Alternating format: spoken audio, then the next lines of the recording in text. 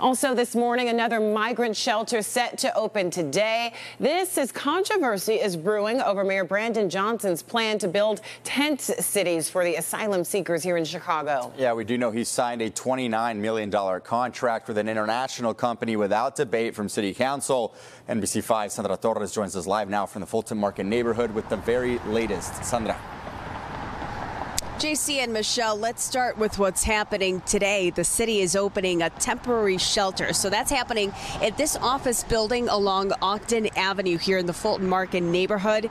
And that is for families who recently arrived in the United States who are seeking asylum. But the city is still overwhelmed with the amount of migrants that they are helping trying to find housing. At last check, city officials tell us there are a total of about 8,300 migrants in city shelters, with about 2,000 of them awaiting placement at police stations and city airports. That is why the mayor is moving forward with this plan to move them into tent cities, signing a $29 million contract with the company Garda World to make it happen. But some aldermen question why the same company that has a Florida contract to bus the migrants here will now make millions to care for them. The fact that we're spending $29 million on a tent city system that probably won't even function in sub-zero weather Chicago style is just amazing to me.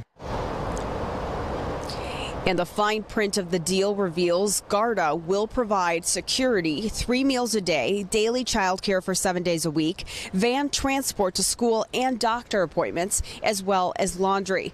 We've learned that the city of Denver also had a very similar deal with Garda World, but they ended up pulling out of that deal due to concerns after questions were raised about alleged abuses of mistreatment towards migrants.